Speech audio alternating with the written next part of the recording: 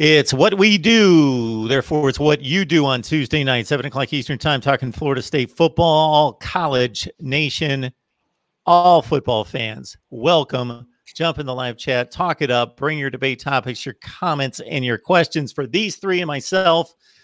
Jason Parker, NBC 6 at the top. Big game, James Coleman from Fifth Quarter College Football. And then, of course, Logan Robinson from Knoll at Game Day. How you guys doing today? Living the dream. Living life. Happy to be here, guy. Mark, before we continue, I do have to give two quick shout-outs. I know we're going back old school, how we used to give shout-outs off the top. I got two shout-outs to give real quick. So sorry. First shout-out goes to the Seminole Boosters. They sent out these lovely flags and license plate holders. Apparently, it's the Renaissance 2020. Apparently, the road to 8-4 is a renaissance for us now. So that's a great gift from the Seminole Boosters.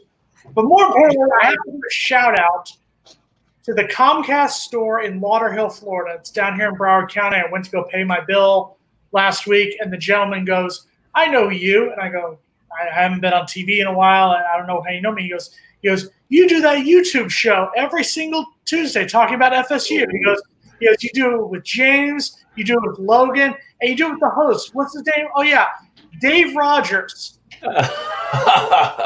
But then he quickly corrected himself that you're Mark Rogers, and he did. I didn't have to correct him. He corrected himself. Very good. Quickly corrected himself. So shout out to the gentleman at the Comcast store in Lauderhill, Florida. Thank you for watching. We appreciate it. I'm going to definitely say Seminole Boosters. I'm a little upset right now because not only did I up my booster membership, I bought 2 more tickets, and I don't have anything to show for it. Maybe you not a ticket or anything else. Like maybe I need to be like those guys who brag on Twitter, like and say I'm like a platinum booster or something. Like maybe that's what I need to do. I'm gonna tell them that if they don't change the name of the stadium, I'm going to withdraw my booster membership. First of all, let's be honest there. Number 2, have you checked your mail for it? I just checked my mail today. There was nothing in it, and I'm upset because my new Jordans aren't here either.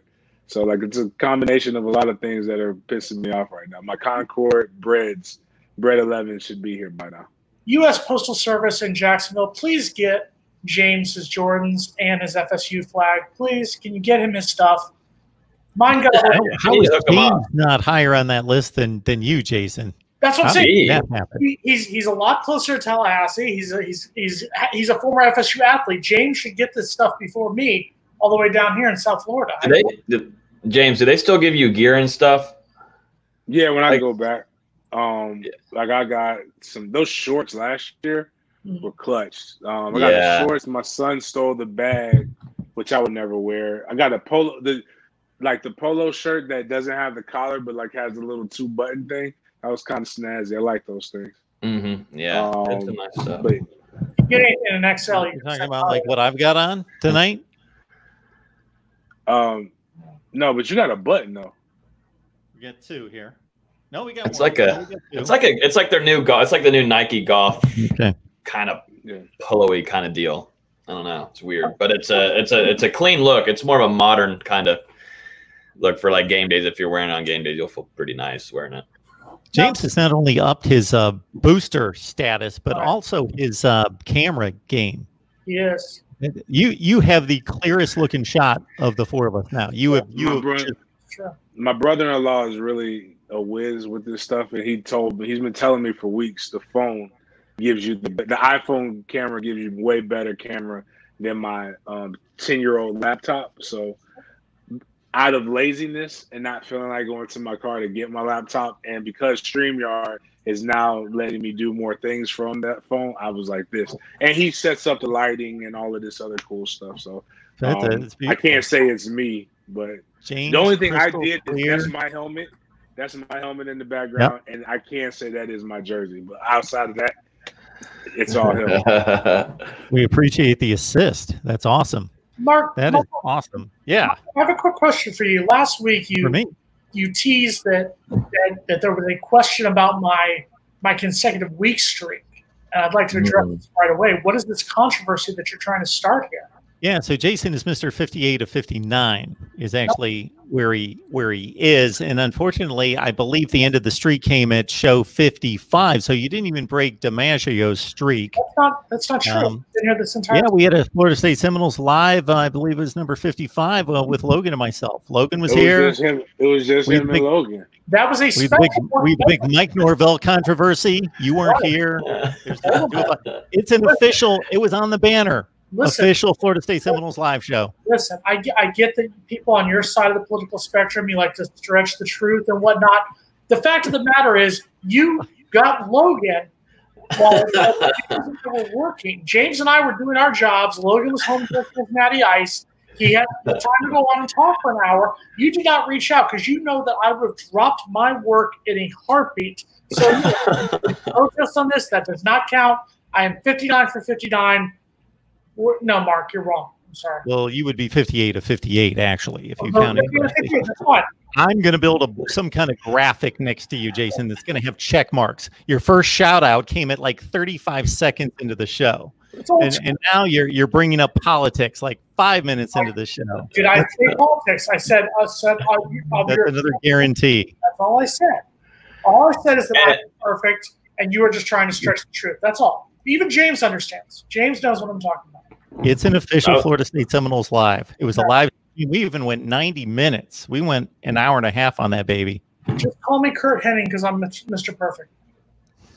I was just going to say, Mark, we actually have some new competition now on Tuesday nights. Seems like another outlet is now doing FSU shows on Tuesday nights. So we now, at the same exact time at 7 o'clock, they just started. So we now have some competition. We already have more viewers in them, but I'm just saying we have just a little bit of comp there, and it makes it for more motivation to kill it for the next hour and do our thing. And we need to share it more. They were jealous. They're envious of us, so that's why we have to bring the pain. So, but what you have to do, though, is the only way we can do this, and I hate to steal anybody's thunder, but you've got to go push the like button, and you've got to subscribe to Mark Rogers TV for every Tuesday night from 7 to 8 p.m. to make sure you get the best Seminoles talk. But as I learned from one of my favorites on Biographics, it's not enough to subscribe and like Mark Rogers TV. You have to go and you have to check. You have to push the ring button so that you can get alerted every time our Seminoles thing comes on, so that you can be in the know. Is that? I'm sorry, Logan. Is that close? That's perfect, James. That is correct. James took. I'll let James do the early ones. Yeah. I'll take the 7:45s. James is going to do a 7:10 one now, and I'll stick with my 7:45. Like, you know, James kicked your ass on that one, right? You understand that? You got that, correct? Well, it was a different flair, a little different flavor to that one. James just gives it a little different flavor. Right. That's good. Ironically, while we're pushing for the likes and the subscribers, we sit here at 19,997 on the subscribers, 3 away from 20K. We're hitting 20,000. Hit the subscribe button right now. 3 people, 20,000 likes on my 58th straight show. Come on, guys, let's do this. Not likes, Jason. Let's get it right. That would be subscribers. On my 58th subscribers. The more important thing in that sense was my 58th straight show. Okay. Is it live on Facebook? No, we will discuss that later. Okay, so people, I'm sure, want some Jalen White conversation here. Running back out of, I got Daleville, Alabama, Jason. Is that what you told me? The Dothan area. He's from the Dothan area. I know where that is, down there on the coast, right? Yeah, he's a 4-star running back from Alabama. He had previously had Florida State in his top 3, so it was kind of known that Florida State was going to obviously be in his top 10. He has not revealed what his updated list is, whatnot. But there's a lot of people who think that Florida State is a favorite to land him, and I think this is a good first step. I'd love for Florida State to start recruiting more people in the state of Florida, but at this point, let's get who we can get. And I think it's a good thing that Florida State is starting to go away from the secondary, go away from the offensive line, and getting more skill positions. Because as we saw, Cam Akers gone, Kalen LeBourne is going to be gone coming up soon. Anthony Grant goes to the JUCO level. Running back is an area they need to start addressing concerns there. So I think it would be good if Florida State can get Jalen White to come in from the state of Alabama. 5'10", 185, 2021 class.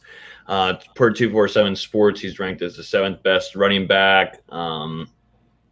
Compositely, he's number 10, but he's got some talent. Like Jason said, there might be some favoritism for Florida State to land him, to keep building that running back room. But like I said, I'll bring up it's a top 10 nowadays, and they'll drop to a top 8, a top 6, a top 4, a top 3, and then we'll know. But a talented guy from Dothan, Alabama. Florida State's had some good cats come out of Alabama. Bessemer, Alabama. I don't know who came from there, but I think he won a Heisman Trophy. But part of my family lives in Dothan too, so you know what? Come on over to Tallahassee. What's wrong? Because there's always that bias. Oh, my family's from Alabama. He's got to be great right there. I was going to say drop the bag. Oh, absolutely. Give him a bag. Nah, we need that. Again, a 4-star guy. It's cool. One thing, I mean, that Coach Norvell does a really good job of finding these gems like a Altmaier, guys that you find and they're 3 stars and people aren't recruiting them, and then all of a sudden people go back and watch them and it's dope. But being at Florida State, at some point the logo has to mean something, the brand has to mean something to be able to attract the top talent. Now it's, can you go in there with the big dogs, and can you come out with a victory in a recruiting battle? That's really what we have to see, and obviously playing games will help with that. But we definitely need some more talent to bolster that running back room. James, we've talked about it a little bit in the past. Is it, for me, I'll admit it, I'm frustrated that Florida State has seemed to start recruiting like, Texas, Alabama, Georgia. And first of all, get whatever guys you can get whatever great guys who want to come into the brand. That being said, is there a little bit of disappointment at this point that Florida State is not more active in recruiting in the state of Florida, not just South Florida, but also Central Florida, North Florida? Is that a little frustrating for you as a former athlete to see Florida State leaving the Sunshine State, or what are your thoughts on that? I mean, yes. I think when there's equal talent in a position, let's say there's 2 3-stars. There's a 3-star from LA and there's a 3-star from Florida. I would always err to the 3-star in your home state if the talent is equal. But there's like an offensive lineman on a Samoan, I believe in the Pensacola area, that we have interest in, but we haven't talked to. There's a ton of other things, but the real reason why I get frustrated more so locally, I say from the state, and even regionally, when you really go up into the Valdosta area, I believe there's a young man named Tim Davis who we're just now getting on, who, if we would have, his dad is in a Seminole group. Like, had we jumped on him with the relationship, we wouldn't have to battle Miami for this young man. He's a tight end linebacker prospect. But you're not using the strength of the brand that's in the state. Like almost every major powerhouse, or at least in every major area in in Florida where talent is, you not only have, I wouldn't say boosters, but you have very notable players who are there who would do nothing more, who would love nothing more than to help the program get some guys and speak highly of the program. So I think that's something that we have to do and strengthen the networks. I was talking with a coach about a certain player that might want to transfer, and we were talking about how we've got to strengthen the player network, and I think that's one of the things. Logan, obviously you're more with no game day and whatnot. What else are you hearing on the recruiting front? I've heard there's a couple guys, I believe, from Polk County area. I believe there's one guy from Lakeland, one guy from Fort Meade that they're looking at. Are you hearing about Florida State advancing with any guys in the recruiting game right now?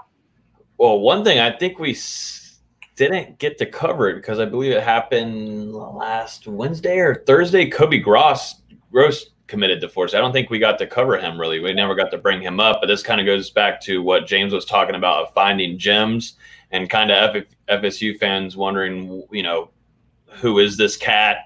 You look at his 247 profile. There's no stars there. There's not really a lot of evaluation. He didn't play last year. There's a lot of question marks about that, but he was offered and he went through about 3 days of Zoom calls with the coaching staff, and he finally got to talk to Mike Norvell on the last night. Mike Norvell seems really excited about this cat. Kobe's been kind of very we've talked about his relationship with Norvell and what they were talking about, and it was pretty cool to see Mike Norvell's energy, and he sees something in this player. He obviously comes from a JUCO and from the West Coast. So he's coming all the way to Florida State. He's going to try to help that tight end room. And I don't know, the staff sees something. And you got to kind of you got to trust the staff. We haven't seen them play here in Tallahassee as a whole squad, the coaching staff wise. But if you look back at the NFL draft and what those coaches did that are currently in Tallahassee, they did a successful job and better than Florida State, that's for sure. And so you got to kind of trust it. And like James was saying, sometimes this staff is able to find gems, and this might be one. He's kind of like an athletic. He's a decent blocker. There's just not a lot of film on him, but we're interviewing him tonight. I have a lot of questions about his recruitment because he kind of wanted to commit really quickly because he was just offered not a long time ago at all.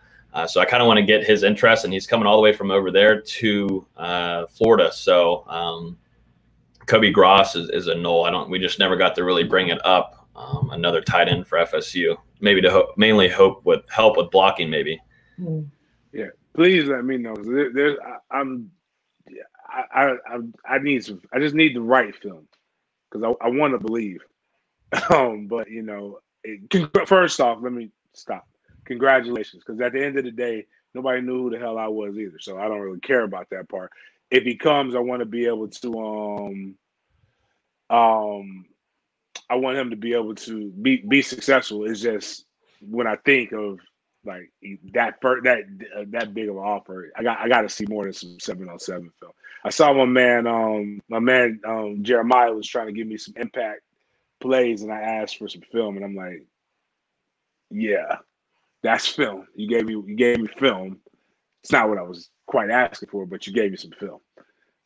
James, just for the record, I knew who you were. All right. Oh, I mean, yeah. What I'm saying is, yeah, in the grand scheme of things, I don't care about stars. I want to know if you can play or not. But you know, I just like it's a certain thing I'm looking for. I consider tight end skill players, and there's a certain thing that I'm looking for when I look at skill players. And if I don't see it, then you know, I need somebody to help guide me in the right way. So, but it's a commit, and it's going in the right direction. It's better than not getting a commit. I can tell you that much. Yeah, top 10 running back.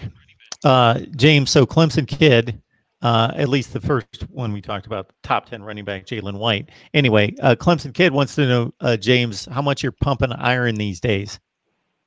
I do it when some kids question if I still can hunt.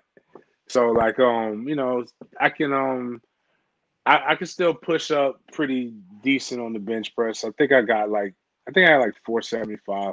That's about 100 off of what I was doing when I was maxing. Whoa. And I can still 475. You're still at 475?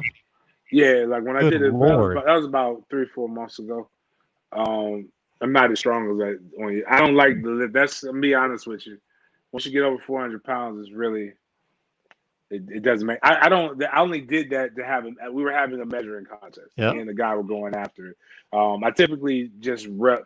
I won't go over 315 on stuff, so because I like to be explosive.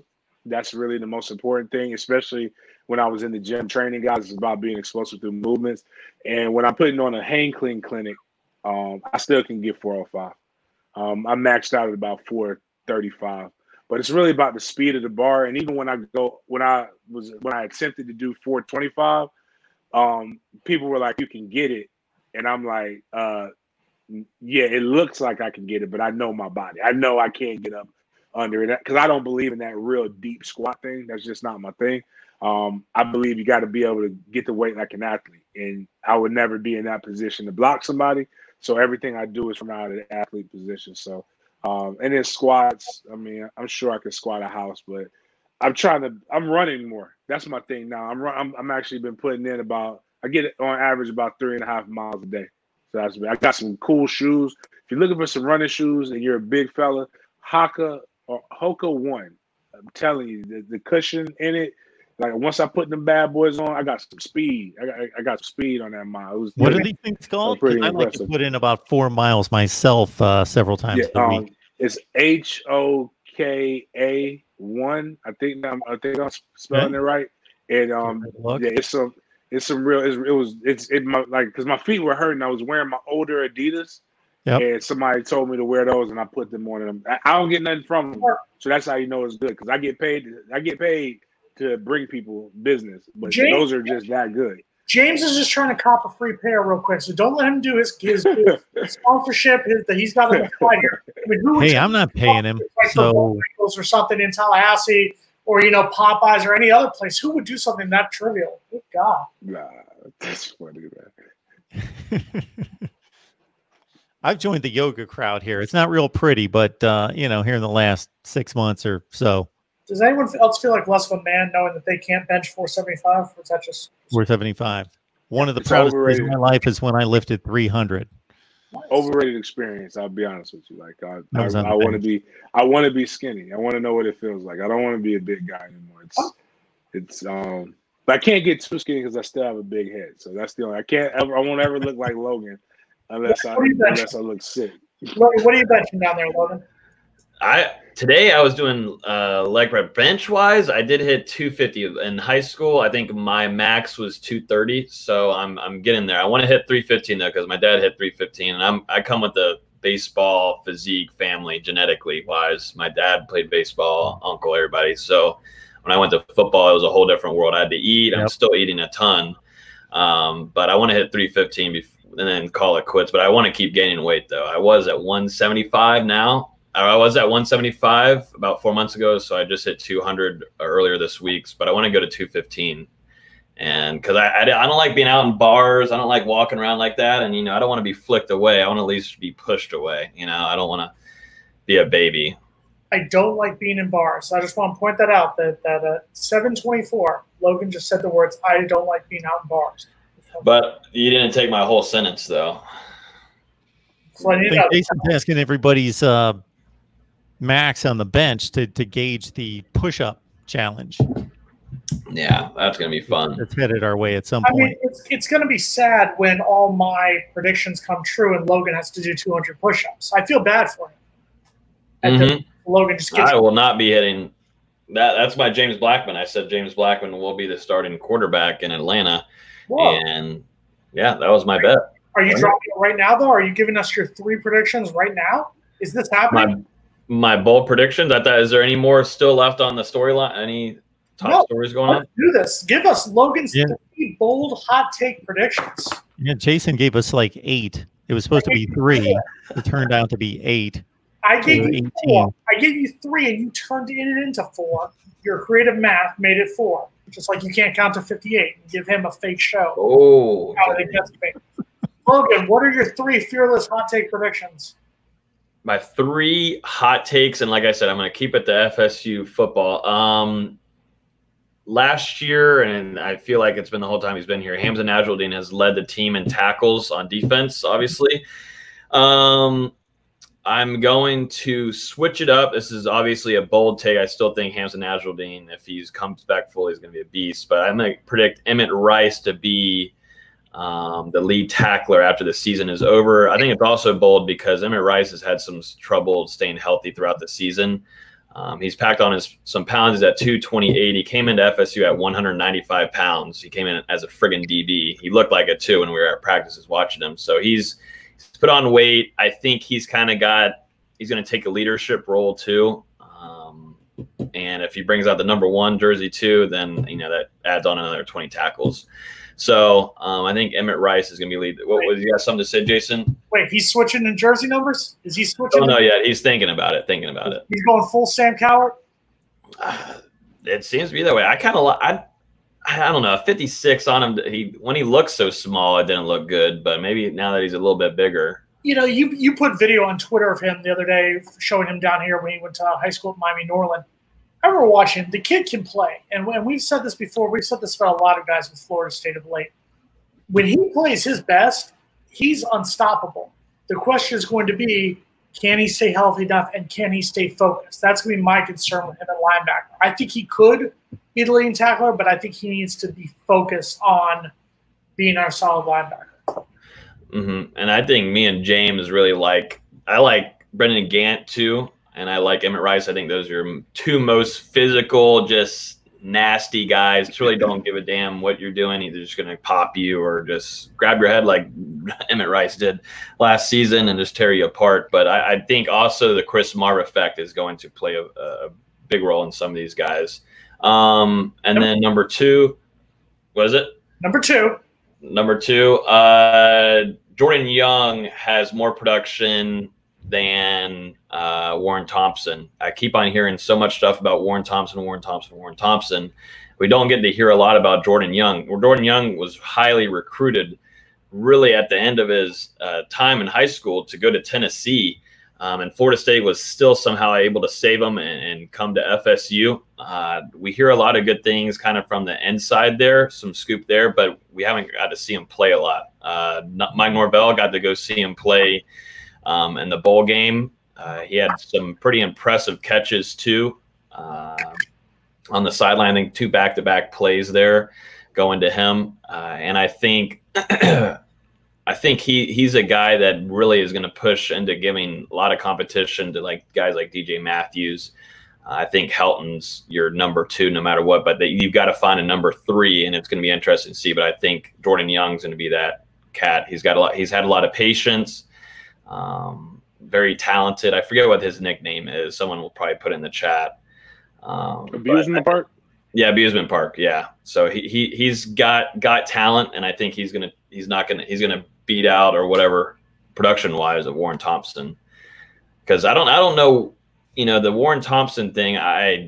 He's great physically. He looks good, but I think mentally, I think Mike Norvell will like it. Will like Young a little bit more. I don't know if anybody who's going to be like the number 3 receiver to you guys, or even your number 2. James, I don't feel like either one of those are hot takes so far. I mean, those are like normal. Emmett Rice leading tacklers, Jordan Young number 3 receiver. Oh, Hamza Nasruddin's still there. I mean, that's a first round, second round talent. I think he copped out. I think the Jordan Young one was pretty. That he'll be one of your top 4 wide receivers is pretty interesting. I agree with you. I like Jordan Young a lot. There's arguments over who found Jordan Young. I would go with the guy whose college teammate presented him the highlight film before anybody offered him, and he talked about that. That's what I would say. But bottom line is the kid got found. So semantics. But I like this film and didn't understand. I mean, that's just why I don't like the recruiting process now. It's a little bit too quick, because here's a guy who was a state champion hurler, and every week he was just dominating people his senior year in high school, up in the Atlanta metro area, which plays a good brand of football.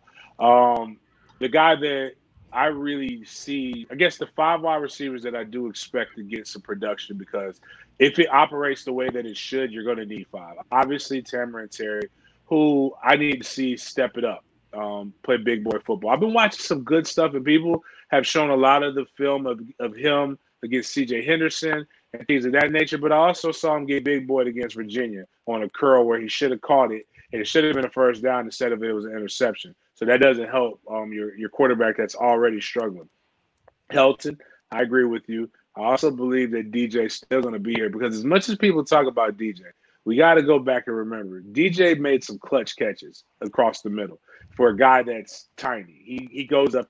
So, hey, I will say that I do agree. There he is. Sorry. Jesus. We lost you for a second, James. Am I still here? Yeah, you're good. Okay, yeah, for whatever. Yeah, all right. So, but for a guy, DJ goes up and gets it. I believe Jordan Young, and I think Warren might be it, but don't be surprised if Brian Robinson doesn't be the freshman that comes in and impacts. Just the way his body is transformed with little to no coaching. Man, if that kid comes in and he kind of digs into what Dugans says, I believe he's going to be remarkable, man. Brian Robinson was the truth down in Palm Beach County, and he was doing big things. The thing, I will agree with what Logan said to an extent. Warren Thompson has been disappointing. He's been very disappointing in his time in Tallahassee. And I don't know where it comes from, because he was very good in high school, up in Scepter Armwood, a very powerhouse program up in the Tampa area.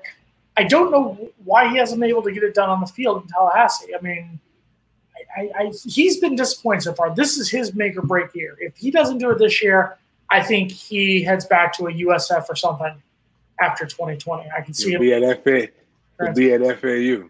He'll be an hour. Oh, man. There's your hot take number 3 right there. That would be scary. All right, so what is your third hot take?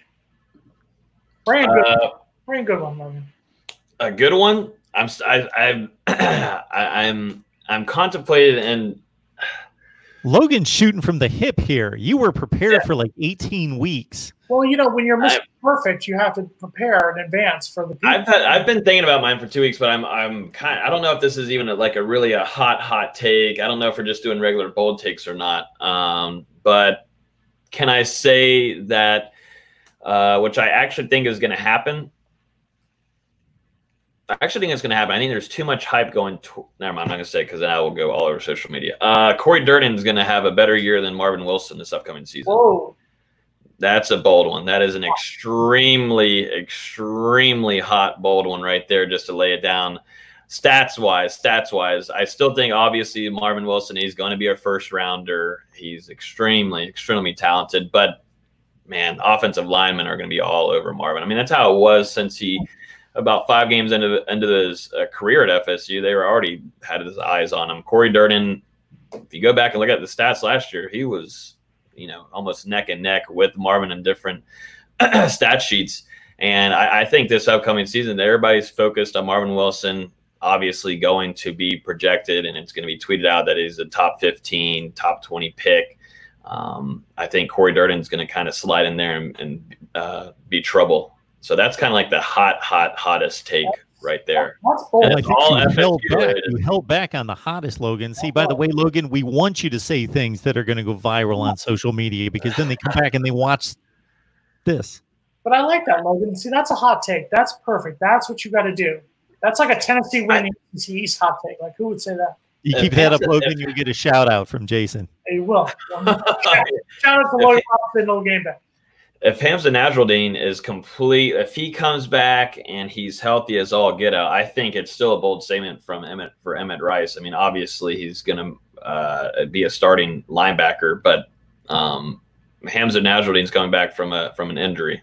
I don't know. Well, SEC dog needs to see it, so he wants it a little bit closer. We got our little rivalry between these two. Here it goes. Well, at least I can spell words correctly, so I guess that's not really a rivalry. He wants to see it a little bit closer. You know, this is what you get when you win national titles, at least this century. Just letting you know, you get Spears. Jason, we also have Scott Davis wanting the weekly Jimbo versus Willie debate. Well, I mean, we're not going there. I'm just mentioning that it was brought up. It's fine. We lost James. I've said there he is. He's coming back. Said this before, and I will say it again. I understand why Willie Taggart got fired. He didn't live up to his job through 21 games. The fact of the matter is, we all know why he only got 21 games. I really meant it, Jason, when I said we don't need to talk about that. It was just mentioned in the live chat. We're going to. I think James just wanted to be on the other side of the screen. Wait till the overtime. I couldn't hear y'all, so I had to reset it. I didn't know what was going on. They're trying to start the whole Jimbo versus Willie thing. They're just trying to fire me up here. Wait till the overtime portion of tonight's show. So we got 61 in the live chat right now. So leave your comments, your questions. I'll pick them up right here on the live chat. Also, of course, as James has let us know, like the video and, of course, subscribe. That way you turn on the bell for the notifications. You know when we're going live. So Packer and Durham. Yes, Jason. You know what, Mark? Before we do that, though, because he gave such 3 good hot takes, I feel like we should give Logan a chance to sell the like button. Well, of course we're going to. That's his thing. So, you know, Jason, I think we should. Yeah, Jason. James just gave us a bonus play. Right. So I think it's time for everybody warmed up. Is it time? What time is it? We're in the second. Yeah, 37 minutes into it. Logan. It's an early pool. It's an early pool. We're already taking shots right now, but we're going to take an early pool and just go ahead and hit that like button. I don't know. I had it up right here on my other monitor, but I think we've got to have at least 50 people, and if we don't have 50, we have 65 people watching. We actually have 40 likes, so that is actually a good start. I think it's because James started off. That might be something we need to do a lot more often, is kind of sell off the like button. But if you hit that like button, we can get it to 50. before 7:45, even 7:40. That would be incredible. We have 40 likes right now, 65 people watching. We do this every Tuesday evening. And definitely when football starts, there's a lot more people watching. Also, if you haven't subscribed yet to Mark Rogers, make sure you subscribe. Are we at 20,000 yet, Mark? Can we celebrate? Can I go grab a beer and shotgun it? You're going to anyway, so we celebrated. You guys, I believe we were all on when I hit 10,000 last year. It was a little bit. I might have. It was sometime in May. We hit 10,000. Let me refresh. Evening. And we'll hit it. We'll do it big again. I got a cake. I had balloons for 10,000, but 20,000. We'll go for 25,000. Can I just ask SEC Dog a question? Can you just type in there? Were you alive the last time Georgia won a national title? Just wondering.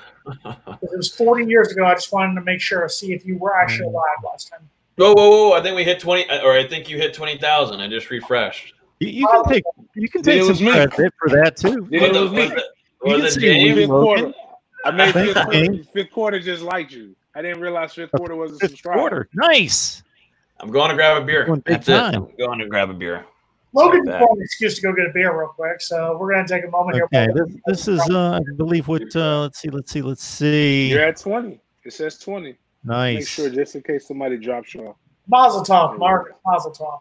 Thank you. I appreciate it, and we're going to get your question to the screen here. Last time, Georgia. I can't wait to see this. This can't be good.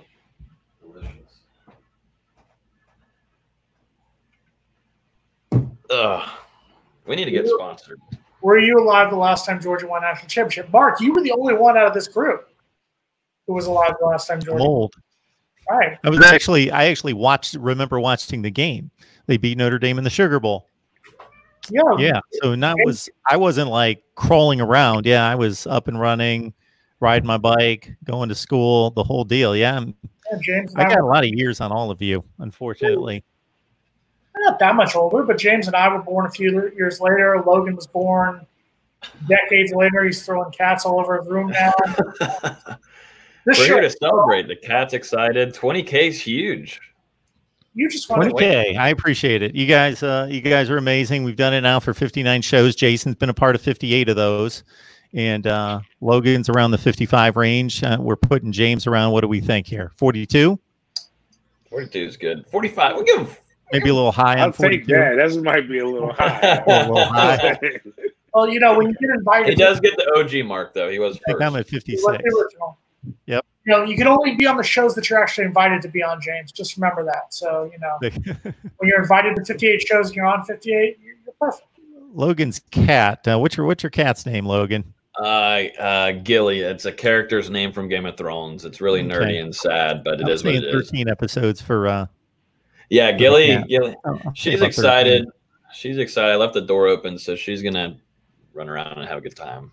So, folks, Packer in Durham is an ACC network show that airs on ESPN or on the ACC network, hosted by ESPN every morning. They named, as is the deal that you do here this time of year, this time of a decade, as we end a decade. Having completed 2010 through 19, people are mentioning their all-decade team. So this is courtesy Mark Packer. I'll give you a group of players. So I'll go like skill position offense. Let's go there. You guys tell me your thoughts, where they may have missed it, so forth. Deshaun Watson, a quarterback, Clemson. A.J. Dillon, BC running back. Dalvin Cook, Florida State running back.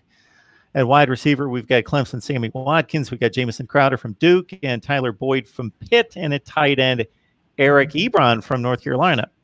Now, was that Packer or Durham's list? Because I noticed they had different. Mark Packer's list. Yeah. That's the only one I could find. And then Durham, I believe I'm looking right now, Durham had Jameis as his starting quarterback. He had Dalvin at running back, Travis Etienne at running back, Rashad Green at wide receiver, Sammy Watkins at wide receiver. And he had no FSU offensive lineman, Wes Durham didn't, but Mark Packer, I believe, had two. He had both Trey Jackson. Okay. We're going with the skill position players first. Yeah. Well, we'll group them. What are your thoughts, Jason? Deshaun Watson was a great quarterback at Clemson. He was a great quarterback on that 2016 team. I just feel like, and this may be just biased, if you're going to go with the best quarterback in the ACC that decade, it was Jameis. That 2013 season, was a magical season under center. Over 4,000 yards passing. I believe I forgot his final touchdown to interception numbers, but it was astonishing. You know, we can argue that team was arguably the greatest college football team ever. You can't say that about the 2016 Clemson team because they had a loss. I'm going to be biased towards Jameis. I think Jameis was the best quarterback in the ACC this past decade. I'm a big Deshaun Watson guy. I like Deshaun Watson. I think he's a good guy. I think he's a good character guy, great and whatnot. But I think if you're going with skill in the play, I think you got to give that. I think Dalvin Cook, running back, I like that. I do like Travis Etienne at running back. Rashad Green is a wide receiver I never think gets enough credit for what he did in Tallahassee, both during that 29-game winning streak, but also his time before. He was somebody who came in, worked hard, you know, wasn't able to really do it in the NFL, but I will give him credit. He was arguably one of the best wide receivers in FSU history. So I like that he got on West Durham's list. Jameis, 40 touchdowns, 10 picks during the national championship season, but only 25 and 18 the next year. Mm-hmm. I'll say I'll go with the guy who was 29 and 1. Yeah. In a 2-year span. The 2013 team broke every record, right? Basically on offense, a good amount of them. Right. And again, it's unfortunate because Deshaun Watson was really, really good. We went over his stats on my radio show, The Sports Den. I believe, last week we were talking about him. But I just have to go with Jameis, especially just from the way he started his career, where literally not one pass, not one ball he threw hit the ground. They were all caught. One shouldn't have been an incompletion, but the 2 incompletions that he threw were passes that were caught. So I'll go with that part. Travis Etienne definitely needs to be Travis Etienne and Dalvin Cook are 2 of the best running backs that I've ever seen play in the ACC. Travis Etienne, everybody talks about Trevor Lawrence, but really Travis Etienne is clearly the best player on that team. I think anybody who says Trevor Lawrence is that's lazy reporting. And if they were to lose Travis Etienne, I believe they would have a harder time winning games. That's just my opinion on that. Rashard Green, okay, but definitely Sammy. You said Sammy Watkins was one of the guys. Sammy Watkins, and then Jamison Crowder's on both of their lists. I'm trying to think of another wide receiver that in the ACC that just stood out to me during that time. Martavis Bryant. Okay. Justin Ross had a nice 2 years. Yeah, I mean, I like those. I like those guys. I don't have any beat. The only problem, I guess, even if somebody would have really just fight me and say like, Deshaun Watson, I get you could have an argument for it, but what Jameis did, actually, and I'm gonna tell you why I like Jameis more too. Both the fact that he was a Seminole, the fact that he did it with the news literally parked at his dorm room, week in and week out. Like there was no distraction that was big enough to take him from what it was on the field. And those guys were rock stars in Tallahassee. Not saying that they weren't in Clemson. I'm just saying, like, when you really look at how, I don't want to get Mark in trouble, but how ESPN was literally going after his head every week, it just seems like, whereas Deshaun, I don't know anybody who didn't like Deshaun besides some draft scouts that didn't believe he should have been a top 10 pick. I'm a big Deshaun Watson guy. Those 2 championship games he played against Alabama in 15 and 16, he had over 500 yards of total offense or within range of 500 yards total offense in the loss, put up 40 points against that Alabama defense. Then the next year, he's down 14 zip. He's getting thrown around like a rag doll in the first quarter. Comes back from 14 down, leads 2 fourth-quarter drives, of course, including the last one to pull that one out. I guess I just feel like there was never a game Jameis started where you thought Florida State, and I'll say this, including the Rose Bowl against Oregon, there was never a game when Jameis Winston started that I thought Florida State was going to lose. I thought Florida State was going to win every single game because of him. Deshaun Watson, I didn't feel that way. And I saw him play against Florida State in 2015, against Florida State in 2016. That was a 2016 game. Florida State should have won that game. But we can talk about that for decades to come. Deshaun Watson is a great quarterback and obviously has had a much better pro career so far than what Jameis has had. But if we're going by his time in the ACC, I think Jameis just edges out Deshaun Watson. Don't get me wrong, I would take Deshaun Watson any day, but I'm going to take Jameis first. Sure, they're both great. Right. Can't go wrong with either one. Davis and Crowder. Go ahead, Logan. I was going to say, I don't know if we were going to get to it, but also skill-wise too, before we move on, Eric Ebron is over Nick O'Leary here, and I think that's atrocious. I think maybe that someone's thinking about the NFL maybe, but I'm looking at stats here. Receiving-wise, they're about identical. Eric Ebron has just 120 more yards than or a little bit over Nick O'Leary, but Nick O'Leary had more touchdowns, had better stats overall. I'm looking at scrimmage-wise touchdowns. Eric Ebron 8, Nick O'Leary 18. I don't know if they kind of forgot looking at the stats or if that even made sense. And also Nick O'Leary won a national championship. I don't think Eric Ebron won a national championship. I guess they kind of forgot that Nick O'Leary wasn't here or ever played in college football, but Nick O'Leary was absolutely unstoppable in college football. That's why I was scared. Nick O'Leary had a great grandfather in Jack Nicklaus. I don't know if you've heard that's his grandfather. Maybe that's what they were thinking of. They were distracted about the grandfather type of thing. They weren't thinking about Nick O'Leary, but it was not even fair. And no gloves. No gloves. Nick O'Leary just said, just hand in the dirt kind of guy, and was just, and also ran over Travis Blanks. Go NFC. We also beat your ass in high school. That was easy too. So they used to be good, but that's so Jamison Crowder is a pretty good player for the Redskins right now. This is what he did at Duke his final 3 seasons: 76 catches, 1,000 yards, 8 touchdowns. 108 catches, 1,300 yards, 8 touchdowns. That's the year that Duke played Florida State in the ACC championship game. So Duke never gets to an ACC championship game. So he was at least part of that. And then as a senior, 85 catches, 1,000 yards, 6 touchdowns. That's a lot of catches. 76, 108, 85, 1,000, 1,300, 1,100 yards in those 3 seasons. So he put up numbers. Who were the Miami Titans during that time? Because I just, those guys are always good. That is a great question. That's actually a damn good question. It's a good question. Oh, my goodness. I'd like to apologize to the staff at the University of Miami and everyone. I completely forgot. I mean, they're not good at a lot of things, and they brag about a lot of stuff, but I will give them props. They are a tight end U. Right. Even though they haven't had good ones since Greg Olson, a decade and a half ago, but oh, that's a good point. Bubba Franks was 2 decades ago. Yeah. Kellen Winslow in jail. Kellen Winslow. What is it about good tight ends and going to jail? I don't know. You're Mr. I love tight ends. By the way, George, God bless you as well. I appreciate that. Even though you're a Gator. I know I flipped on Aaron Hernandez game against Alabama in the SEC championship game the other night and thought, wow, look at this dude tearing up the Tide, and he's history. Yeah. Anyway, biggest mistake was him going back to New England. If he'd gone anywhere else, I think he would have been fine. But going back near his home, that's what got him.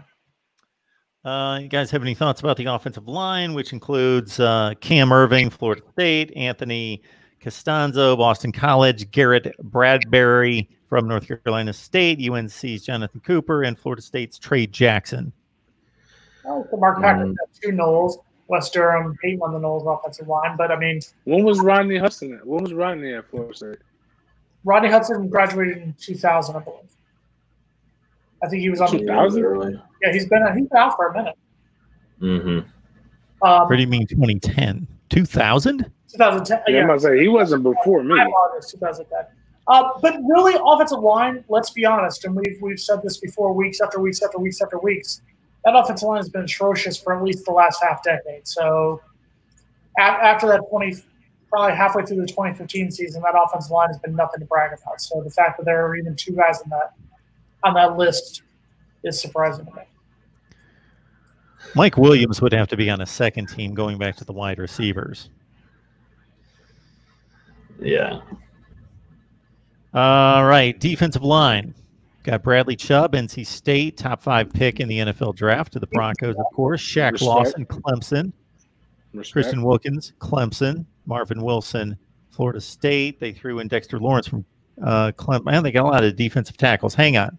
Wow, they've got a 6-man line. Let's start over. You got Chubb from NC State, Lawson from Clemson, Wilkins from Clemson, Marvin Wilson, Florida State, Dexter Lawrence, Clemson, Pitts, Aaron Donald, who obviously is a great pro. To me, no love for.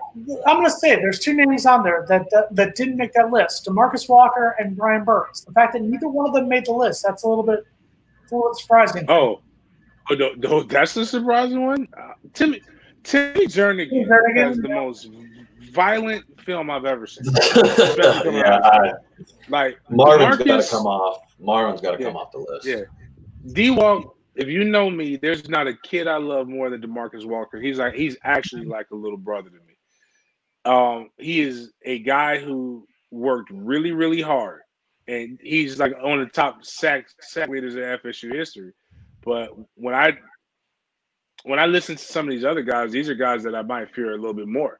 Shaq, I can respect Shaq.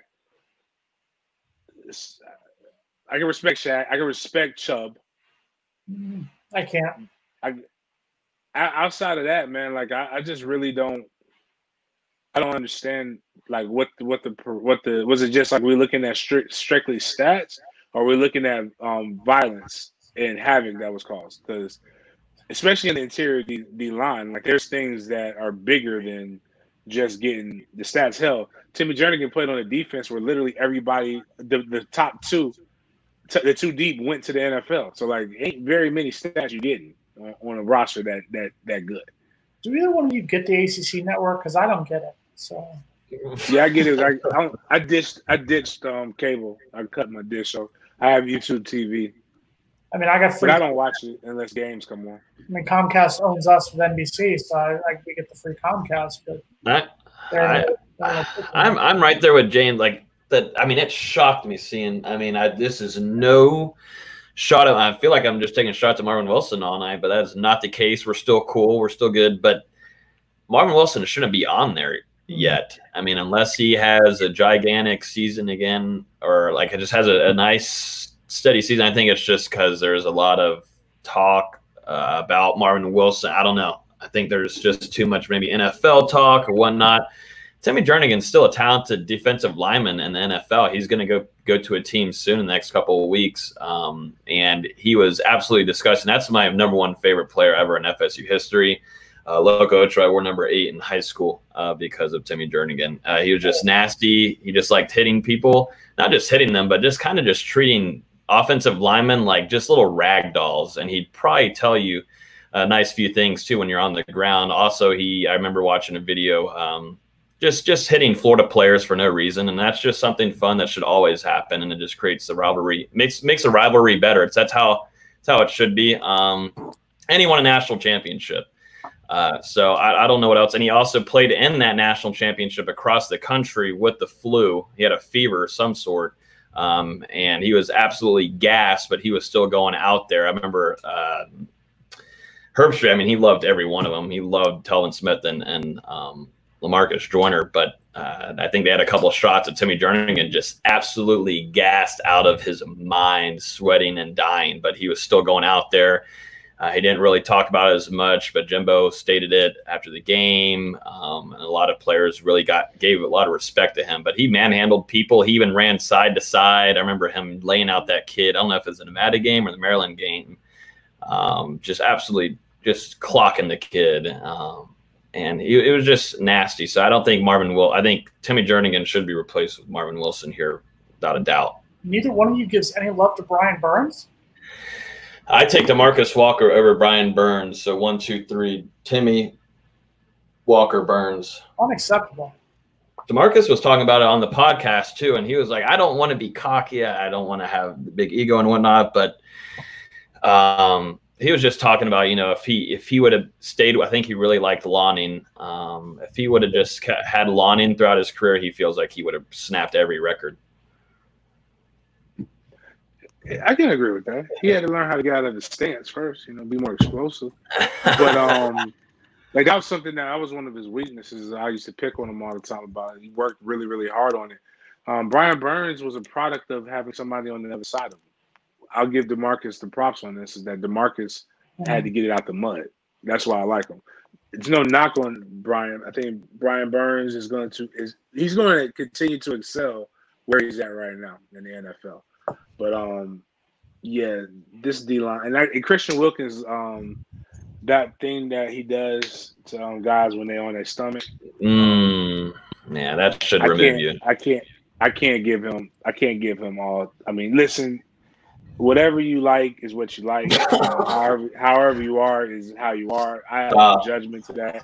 But just if other people aren't that way and you're forcing yourself on them, you can go to jail for that.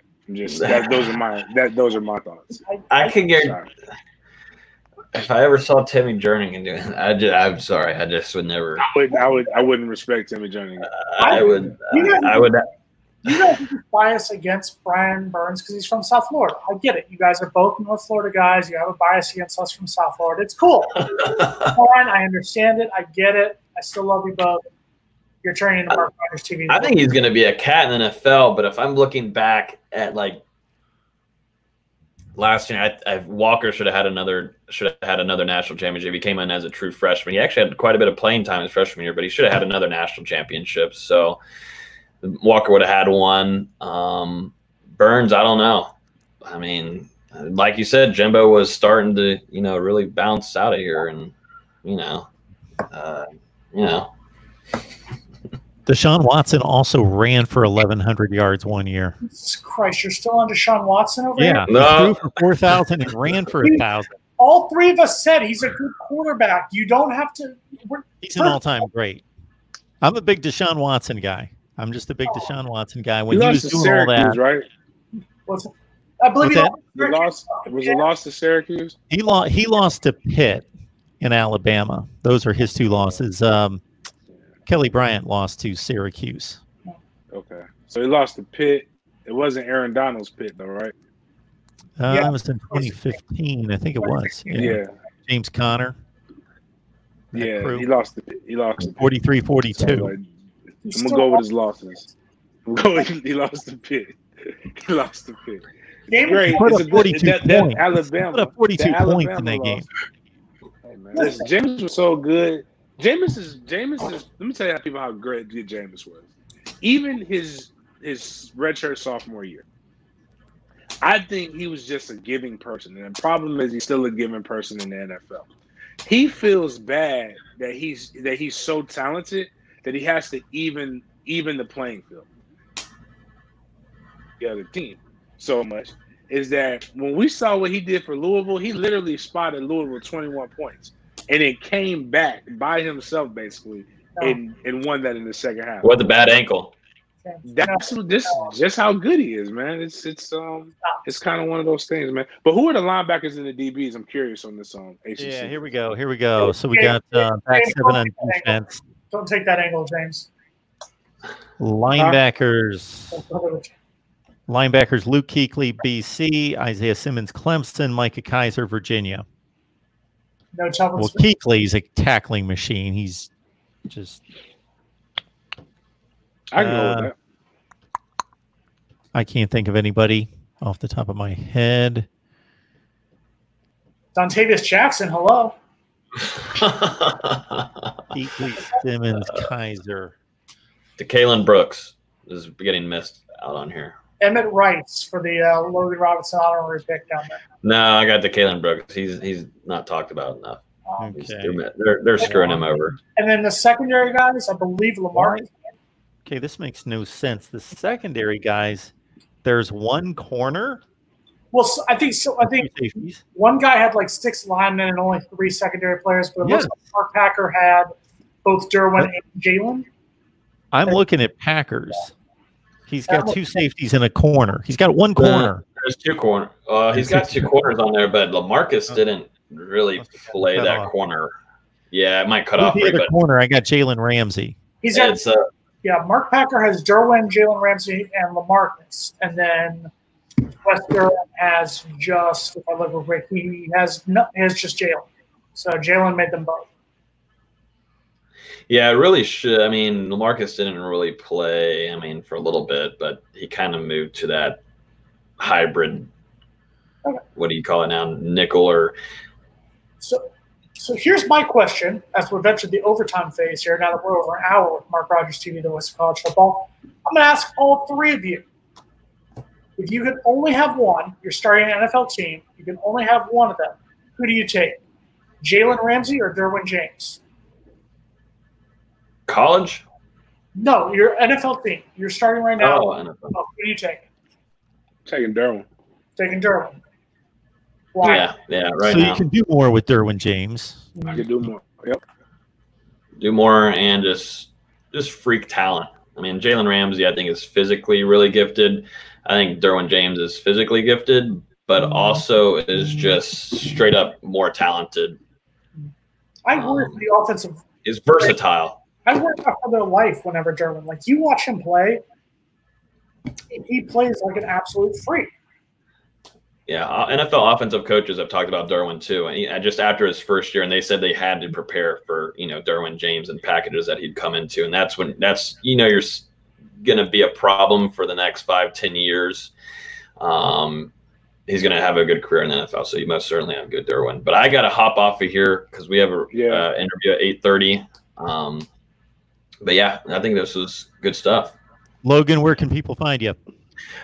Just at the Noel Game Day on Twitter. You can find us on Instagram too. The podcast is here, The Spear.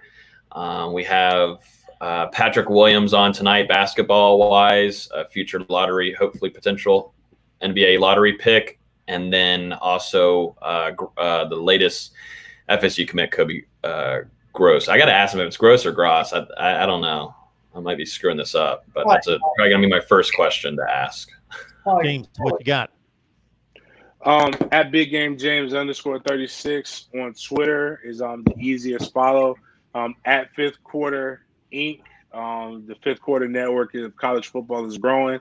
FSU is probably our largest platform right now, but we cover all of college football and NFL, and now because of me, NASCAR. I'm a huge NASCAR fan. All of a sudden, I love it. I can't wait to throw a big tailgate at Daytona in February if the COVID doesn't kill us. But yeah, but that's basically it. I got a couple podcasts. Sports Den Live is my main radio show, so would love for you guys to go listen to that if you're in the Jacksonville area. See, the two men are talking NASCAR on here are the Jew and the African American. This is what 2020 should be right here. James, I'll see you in Daytona. I go every year, and I don't know if I'd be able to give you a straight sentence into like 10 laps of the race, but the tailgating, I promise you, I will be pretty straightforward with. I will be fine, but it's fun. It's amazing. I'm going for the gear, the women, the alcohol, and the food. Well, the women is an interesting. And Bubba Wallace. I will have Bubba Wallace MFTK gear. I know he sucks. You don't have to tell me. And I'm going to be honest with you. I'm only rooting for him because he's black. Heck yeah. All right, I gotta bounce. Thank you, Mark, as always. Congratulations again, 20K. Appreciate baby. That. We're sitting on 20,007. See you, Logan. Thanks, man. Thanks, James. Thank you. Appreciate see you, Jason. You guys. Mr. James, Perfect. I sent you a direct message. I got to send you a follow-up, though. So look out for that. What happened? Jason, here we are. This is like show number 7, number 8, number 12. Yeah, they're sprinkled out there. They're sprinkled in there. So we talked about this on Twitter. I have to ask you, though. Sure. I have to ask you a full question first. In full disclosure, you are an Ohio State fan, but you are an alumni of the Fighting Golden Flashes. I am. I went to one game while I was there. You did go to one game. So can you please justify, other than money, to help finance your school, why in the hell are you guys have a schedule that includes road games at Penn State, at Kentucky, and at Alabama? Who the hell thought that was a good idea? Well, I'm first going to specify that the one game I went to Kent State was I was still in orientation. We hadn't even gone to class yet, and they played a late August game at home. And everybody, of course, boom, we're new students, got to go out to the game, check out the game. And being the college football guy that I am, nobody else was playing yet, so I wasn't missing any of the big games. So I went to the one game. They kicked a last-second field goal.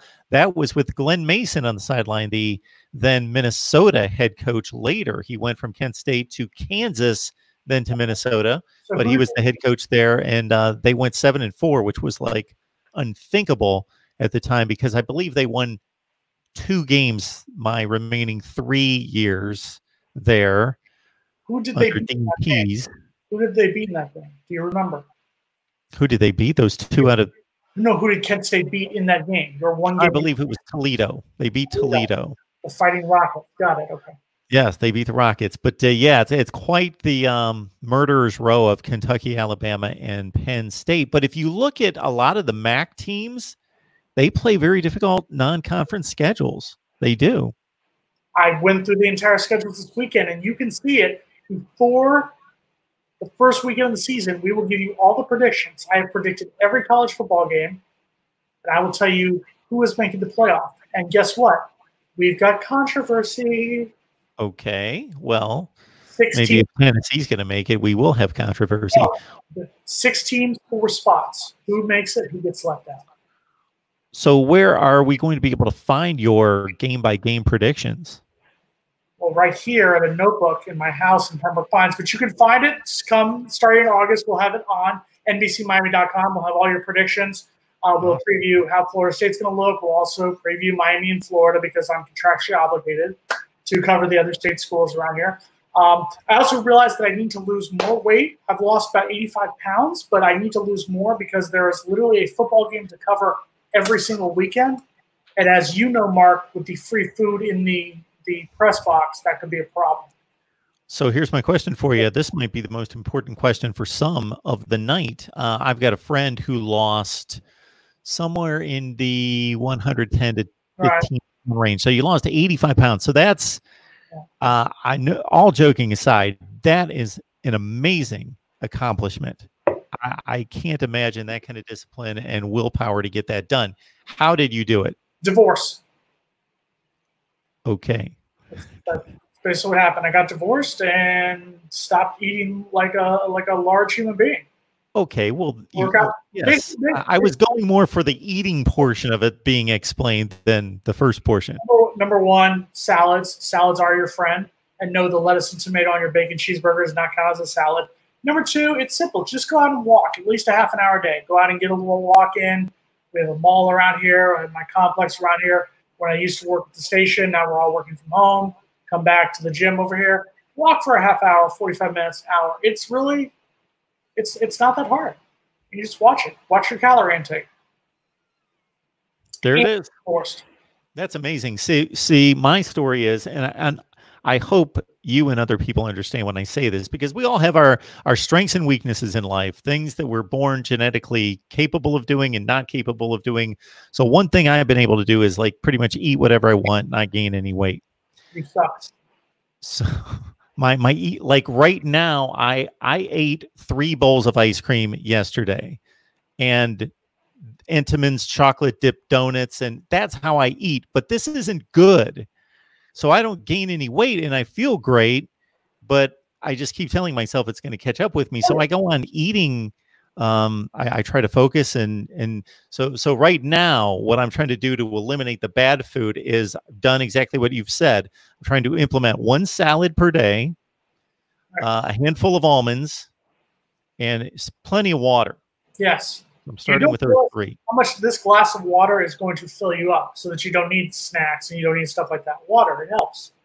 Yeah. This has been the motivational part of the overtime section here, sponsored by. I truly am fascinated and think that's amazing. That's tremendous. It also helps not being in college anymore, where you have this place in Tallahassee, and anyone who's gone there, it's called Bullwinkle's, where on Friday nights it was $10 all you could drink from 5 p.m. to 1 a.m. It also helps to be able to cook. I can't cook. I can cook, so that was one thing I was talking about. That's what I should learn to do.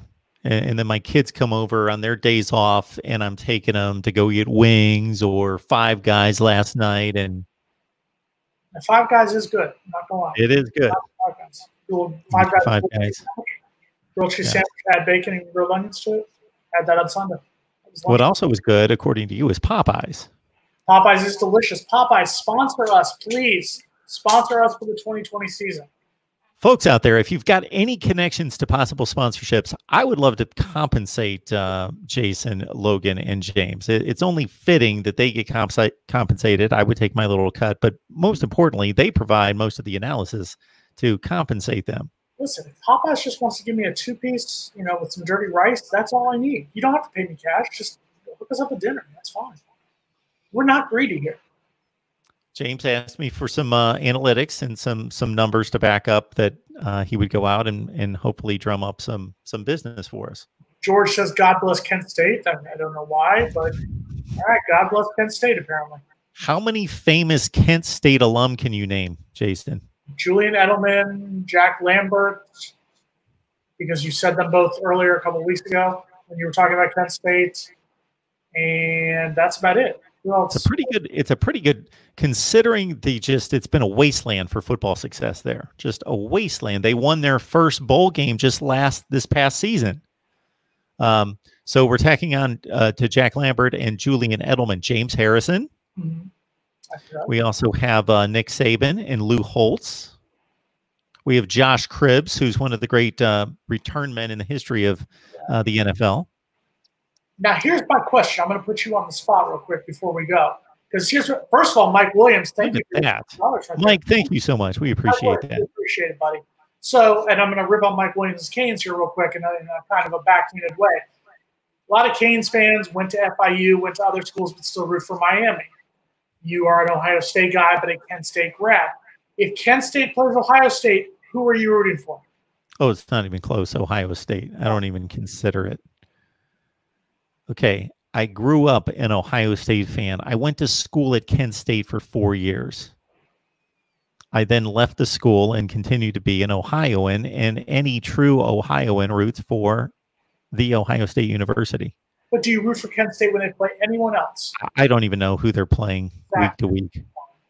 So what the only reason I knew their bowl game was because I know everybody's bowl game. But other than that, I had no idea. So programming alert, every single week during the college football season, we will have a portion of our programming where we give you your Kent State football update, just to make Mark Rogers talk about his alma mater, the Fighting Golden Flags. We could do that. We could also do, I also like to look at the entirety of the TV schedule and kind of map it out, and I'll do a call-in show, and I'll just talk about kind of my first selection at noon. Then if that turns out to be a dog, I'll go to this game and just kind of map it out from there. We used to do that on Chop Chat a lot. It was our TV picks of the week. Yeah, we do that all the time. Anything on NBC, that's my programming, but we'll just go with that. Anything not on ESPN. Okay, let's be careful. I just throwing out paychecks to continue. Fox Sports 1, ACC network for the 12 people that get it. I don't get the ACC network. I don't. I have to go watch it. Nor do I. Whenever FSU plays, I have to go watch it somewhere. Nor do I. And that's going to be a pretty good haul from where you live up to Tallahassee. I got to think it's, 8 hours? It's 400 miles. I can make it there if I speed about 6.5 hours. Okay. It's straight turnpike to 75 to 10, so it's not that bad. But it all depends on how many cops are out there. If you can go a little faster than the 70-mile-an-hour speed limit. Not that I ever do that. I'm a law-abiding citizen in the state of Florida. That was a big if in there. If you would, if you chose. Right. Okay, we follow rules here in South Florida. All right. Hypothetically. We are a law-abiding community down here. Well, folks, we thank you for the 20,000. We thank you for joining us for 59 shows here, as Jason has almost joined us for 59 shows. And, of course, if you got a sponsor idea for us, let us know that. But this has been the after show, right, as coined by Jason. As I continue my perfect streak of being on every show I've been invited on. We can make that consideration.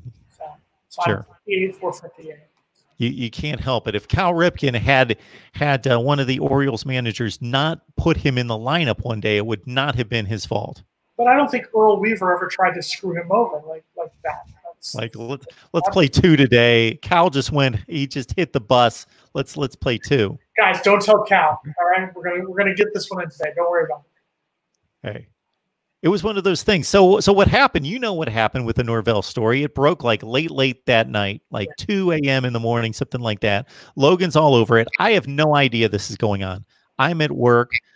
I wake up. I've got a text from Logan that basically says, man, we should jump on this. And I'm like, I don't even know what he's talking about, but hey, yeah, breaking news. Let's jump on here. You've got my number. You've got my Twitter. You could have sent me something. But so I am standing by this. I am perfect here. I'm standing by that. It's understood. It's understood. I will say that. You can't take this moment from me, Mark Rogers. I do that with a little wink in my eye and a little tongue in the cheek when I like to throw out the 58 for 59. So next week, 59 and 59. Next week on MarkRogersTV. The joke is over. We'll get back to the perfect score and rank him as he is deserved to be ranked. All right, Jason. Thank you. It wouldn't be a show without you. Have a good one. See you next week. All right, everybody else. We'll see you later.